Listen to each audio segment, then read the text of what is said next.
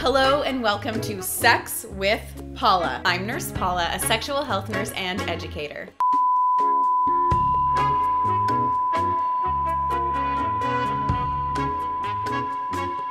Buckle up, vagina owners, and get ready to talk about douches, wipes, and sprays that promise to leave your vagina smelling like a tropical romance or a supple breeze. If any of that made you go, huh? What? Don't worry, we're just getting started. Like many parts of the body, and I do mean many, the vagina contains a balance of both beneficial and harmful bacteria. Consider it an ecosystem of equilibrium full of trees and fresh air and no.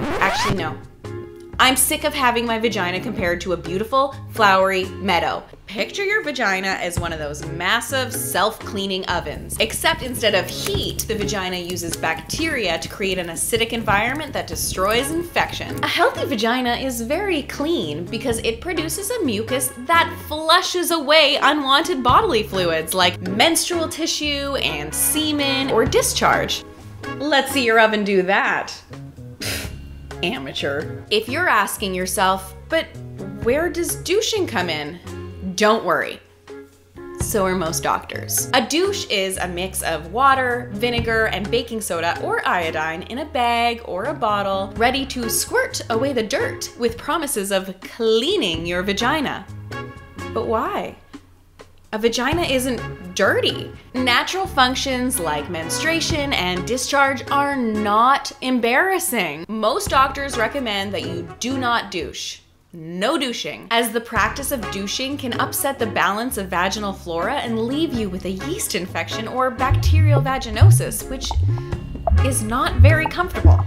I also caution you against sprays or wipes that aim to reduce odor and or dampness, as they can cause the sensitive and naturally moist skin of the vagina and vulva to lose healthy moisture and become irritated due to added fragrances. So why are these products still in circulation? Maybe because Health Canada and the FDA label douches and vaginal cleansers as cosmetic items. Does this mean lipstick can go on my...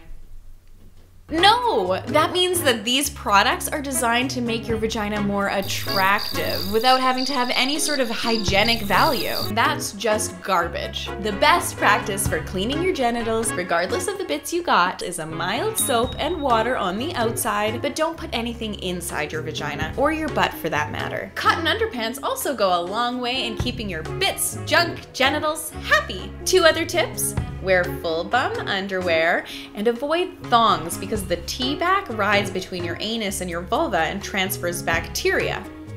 And then at night, sleep without underwear on. Let it breathe. If you have any more questions, email me at sexwithpaula@gmail.com.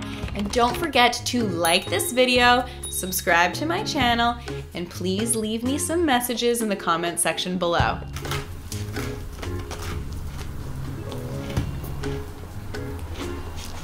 Oh.